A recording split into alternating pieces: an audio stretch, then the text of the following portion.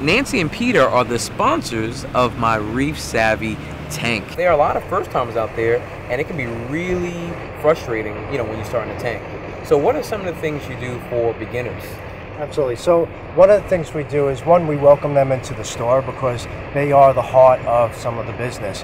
And what we do is we walk them through step by step, week by week. One of the things we do at our store is we get our fish from one location, and we get it from Quality Marine. We actually are one of the premier partners for Quality Marine, and all of the fish in the store basically come from the same location. And the nice thing is that helps out the hobbyist as well.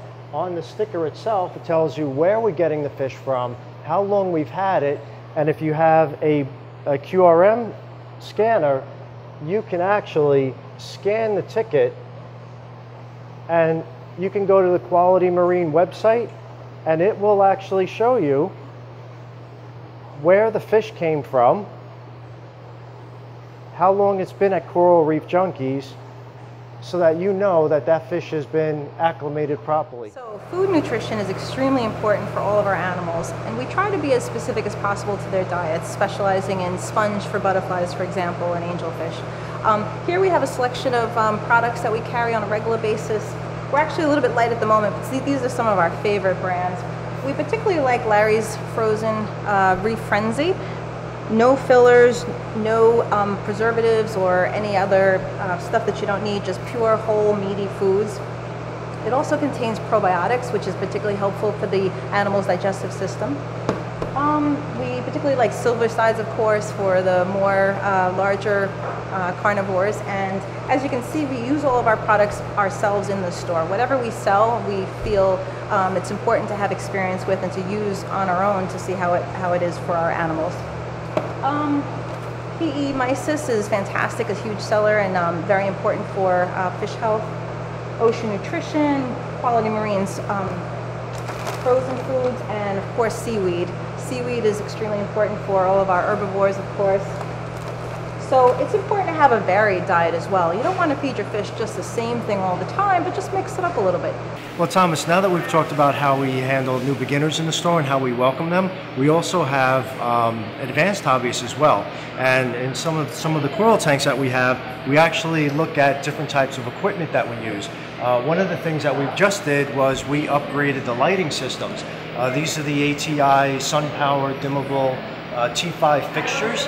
And they do a nice ramp up so that we can maintain the lighting for the proper corals. Some of the corals that I like in here, we have the Well-So Brains, some of the favorite ones I have, as well as some of the Ultra Scullies.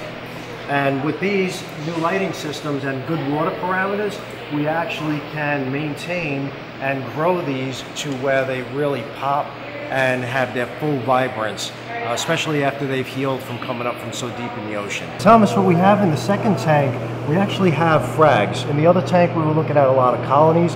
Frags are a great way for hobbyists to come in and get a really nice piece, and with the proper lighting and the proper water conditions, you can actually grow these out very quickly.